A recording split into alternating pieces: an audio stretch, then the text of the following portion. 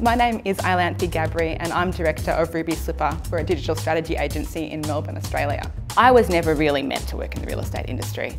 I'm the daughter of a family of people who are musicians, they're artists and they're creatives. When I decided out of the blue to become an estate agent, I told my family, and the looks on their faces, they were aghast. It was like telling them that I was going off to join the circus, but really if I had said I was going to join the circus, it would have been more acceptable for my friendship group and my family.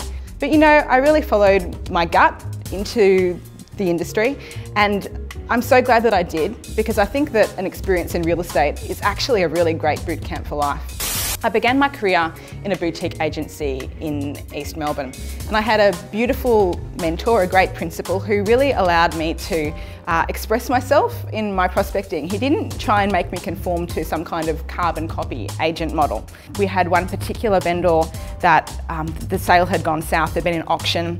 Subsequent to the auction, nothing had really gone very well, and we ended up having a boardroom meeting between a husband and a wife, where my principal had taken over from me because I was, at this stage, probably not so capable of dealing with the conversation. And the husband and wife started fighting so badly and they became so aggressive that we actually had to end up calling the police. That was really frightening, and I'm glad that my principal was there to work with me through that. But what it did teach me was that the next time I saw those characteristics that those clients had, now I stay away from them. And that's relevant to my time in real estate, and it's certainly relevant to my time as an independent businesswoman. It also taught me to prioritise safety and to do things that I'm comfortable with. During my time as a sales agent and auctioneer, I had an experience where I was at a listing by myself and an irate tenant threatened me with a box cutter. That was really frightening. That experience is probably, even though it's an extreme one, I don't think that that is unusual to people working alone in the real estate industry. So it taught me about trusting my gut. Everybody when they work in real estate has frightening experiences, and those are the ones that we should take from and learn, and amend the things that we're comfortable doing in our own practice at another stage.